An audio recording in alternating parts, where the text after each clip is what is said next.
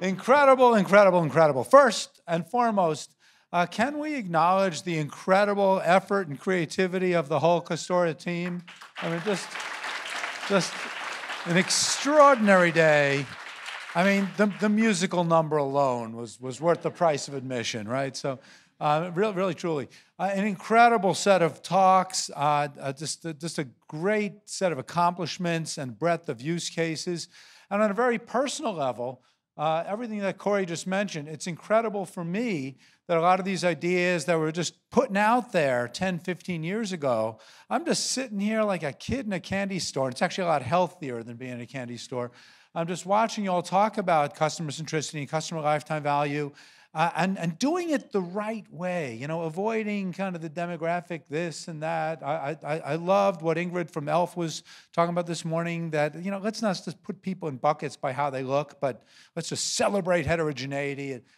Great stuff. Congratulations to all of you for actually helping move the marketing world ahead in a way that it so desperately needs.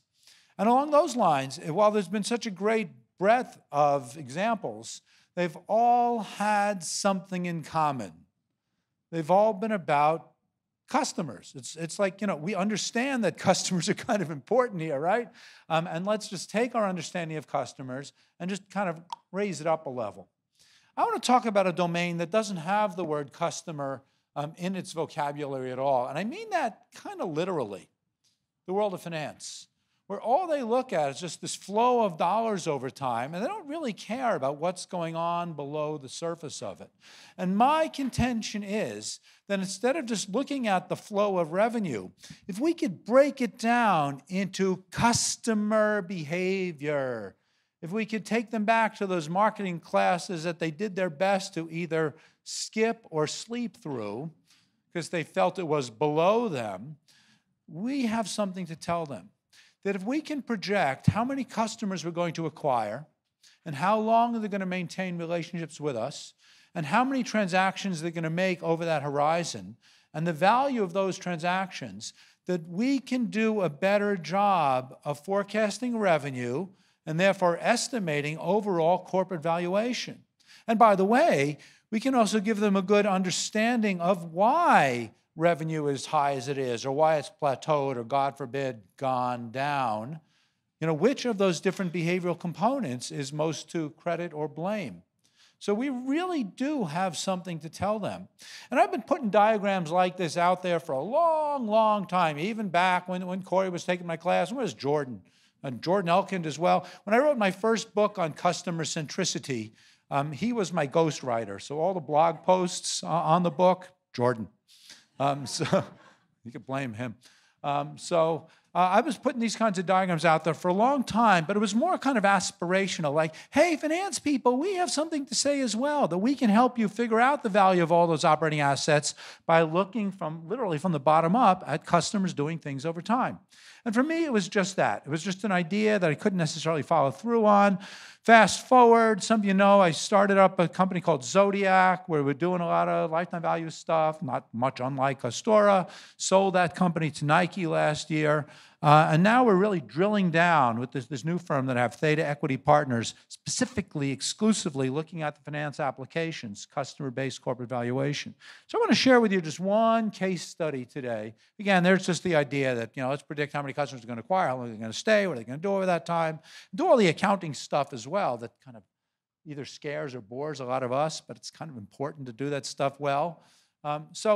We're having such a great time looking both at private companies, working with private equity firms, at that digitally native men's underwear company and tell them what that company is worth through this bottom-up lens, or public companies, in particular IPOs. And it's been glorious that so many companies have been putting out a pretty good set of metrics, not all, in their IPO. So here's Farfetch, a company that many of you might know. These are directly taken from their IPO last August. Now, not every company puts these kinds of metrics out there. In some cases, the metrics that companies are putting out there are just junk. Like Peloton was telling a whole bunch of lies about its customer retention and lifetime value in their S1 filing. We try to debunk all of that and say, here is the truth. But in some cases, they're just putting the numbers out there and just leaving it at that almost to signal to the market, hey, we have data. Okay? That's going to raise our stock price. But when they put the right kinds of metrics out there, like these over here, and it's not at all obvious that these would be good metrics and that other ones might not be, but I'm happy to talk about all that. It is my job to reverse engineer all of this stuff over here, and I'll talk about it in more detail, and then basically piece it together and not only fit the curves over here, but understand the underlying behavioral drivers. Here we go again. How many customers are going to acquire? How long are they going to stay? What are they going to do over that horizon? Those questions aren't immediately obvious from these disclosures. Let's just talk about them. This thing on the left is what we call the C3, the customer cohort chart. This is kind of an ugly version of it. I'll show you a more sensible one on the very next slide, but this is exactly the way Farfetch put it out there. That big, whatever color that is, that kind of maroon, just shows you the amount of purchases by new customers. So it's not a particular cohort over time, it's the new customers over time. I'll show it to you the right way on the next slide. On the bottom right over there, you see the number of active customers and total orders in each year. And on the top right, it's kind of interesting. Here's their LTV to CAC chart.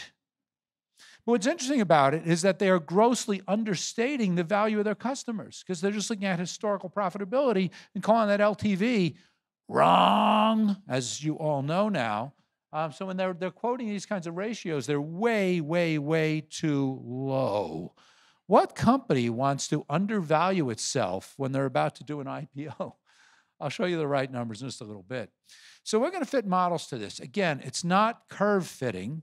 And if you've been reading, the little books floating around on the tables about lifetime value, read that. That's good stuff. The Custora team has done a really great job of taking all these nerdy analytical models that have been developing over the years and putting it out there in plain English and making it not only understandable, but, we ought to do this stuff.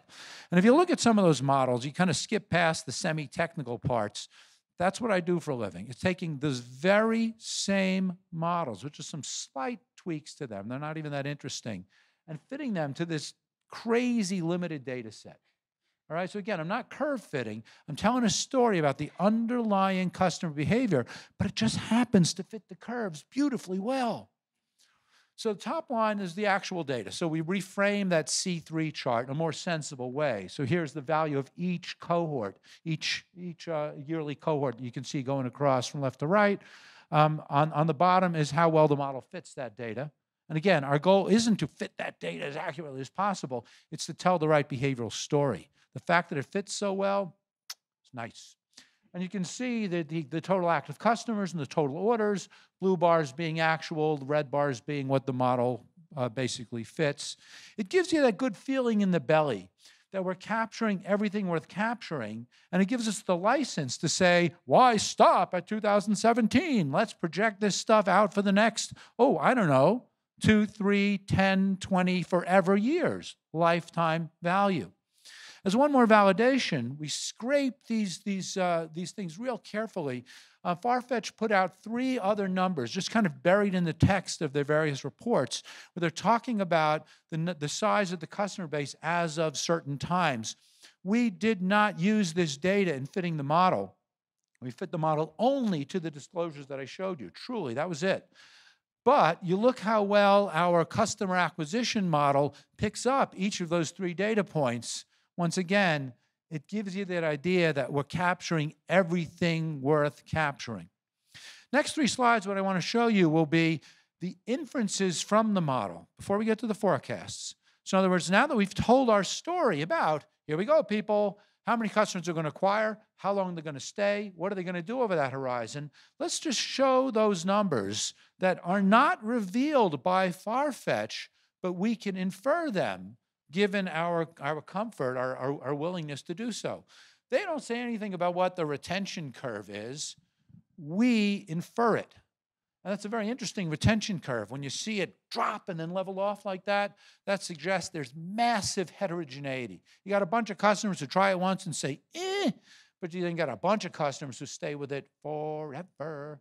Again, there's nothing in the disclosures that reveals anything like that, but by telling the right behavioral story, we can piece together pretty much anything as if we had the raw transaction logs. So there you see the retention curves. There you see some indication of the basket size moving in the right direction.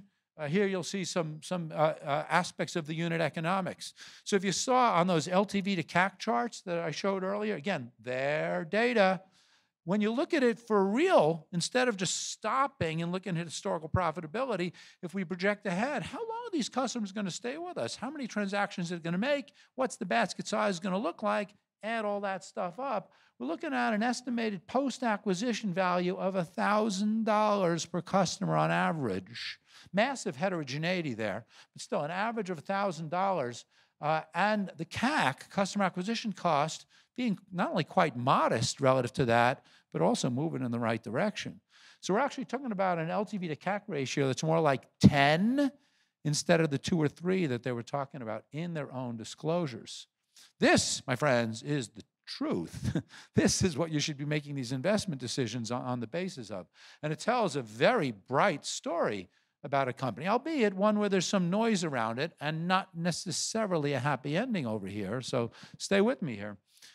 So now we forecast. So on the left, you see those 4 components of behavior. How many customers are you going to acquire? How long are they going to stay? How many orders are they going to place? And what's the GMV per order? You see the dashed line, that's basically the end of the observation period. That's basically the time of the IPO filing.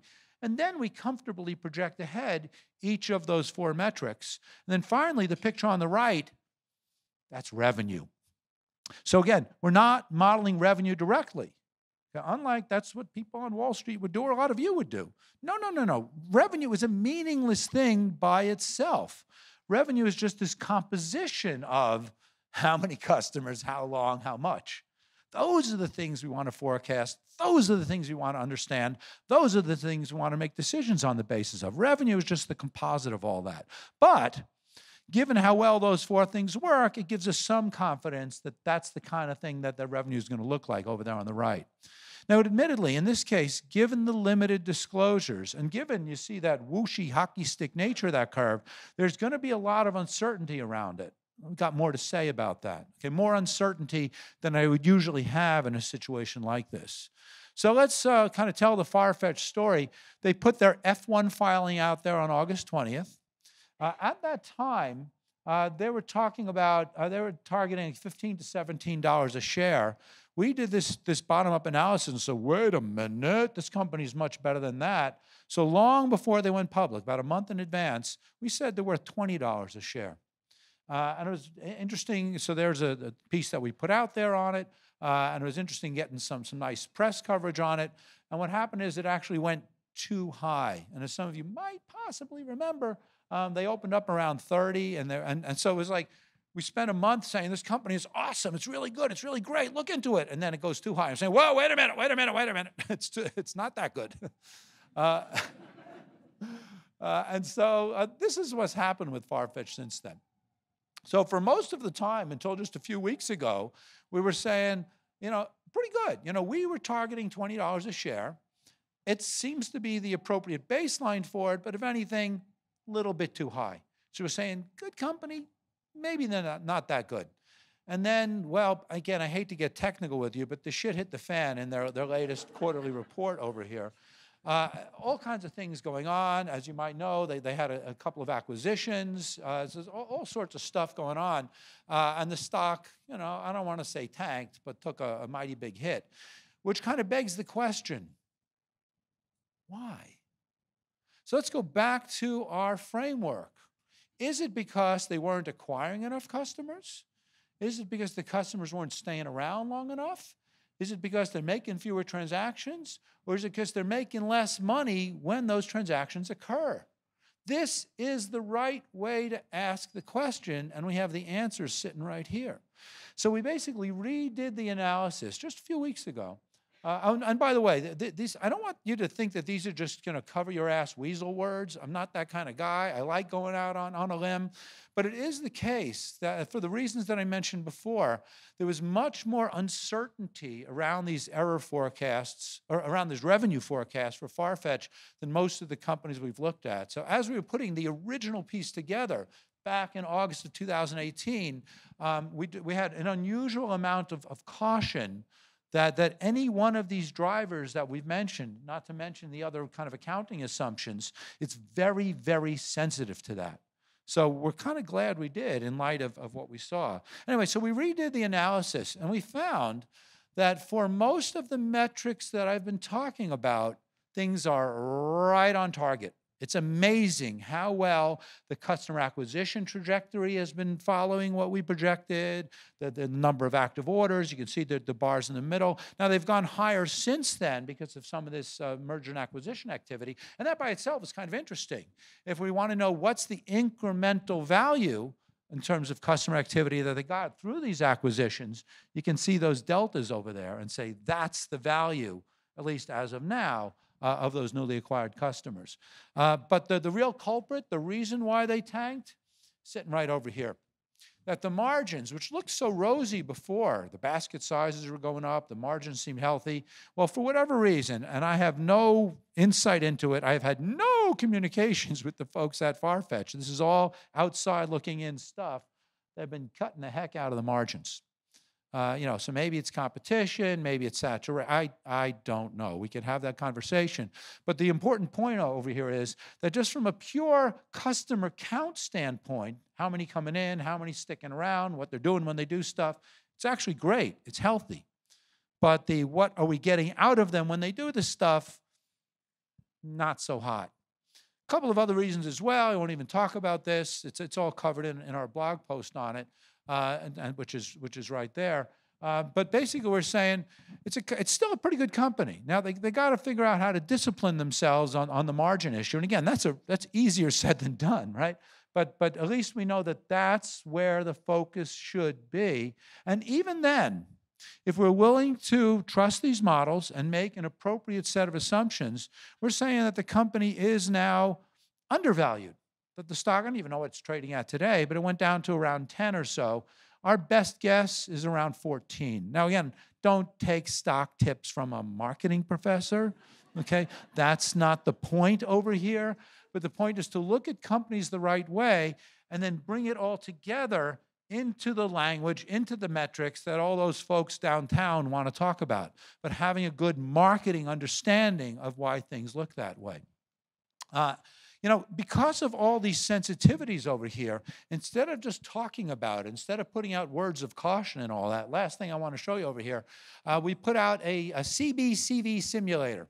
So if you want to understand, at least in the case of Farfetch, if we were to change some of these assumptions, and these include not only the accounting assumptions, like, what discount rate should we use, but even some of the marketing assumptions. Like in there's a slider that talks about, you can see a couple of them over here, repeat purchasing and spend. There's even a slider on customer heterogeneity. Like suppose the mix of customers is becoming more diverse or less. What does that by itself do to the estimated valuation? Now, ordinarily, you think, what's the difference? Who cares? Well, it matters a great deal. And the more that you have kind of that long right tail of delicious customers who are buying a lot of stuff, you're going to have greater valuation. So to really understand that direct interplay between things like segmentation, heterogeneity, and overall stock price, I think it really helps build the bridge between all of us and those folks in finance that we keep kind of talking about with fear and suspicion, but I think we can now talk about and have them talk to us about the kinds of models and metrics and so on that we like to use and that we can educate them about. So that is my whole story over there. Obviously, I'm delighted to keep the conversation going, whether it's with the Wharton hat on or Theta Equity Partners, just trying to, bring some conversation and bridge building across these different species. So I am going to leave it at that. Okay, let me hand things back to Corey Pearson over here. Thank you very much.